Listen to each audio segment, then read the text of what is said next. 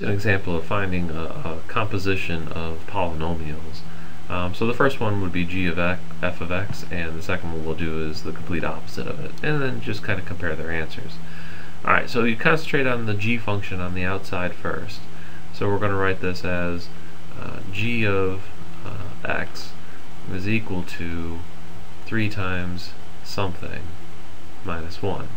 And inside we're going to put our function f of x, and of course f of x looks like x squared minus 4x plus 2. Alright, and then just simplify. So we have this g of f of x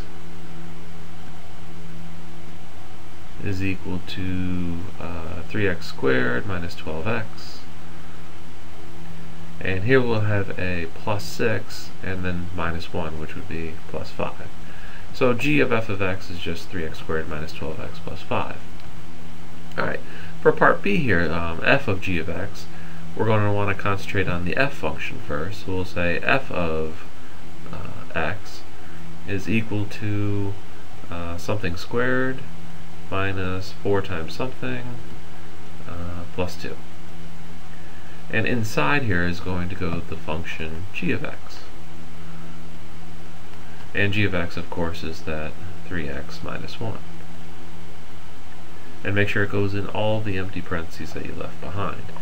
Alright, and then just simplify. So we have here f of g of x is equal to 9x squared minus 6x plus 1 minus 12x plus 4 plus 2 would be a plus 6.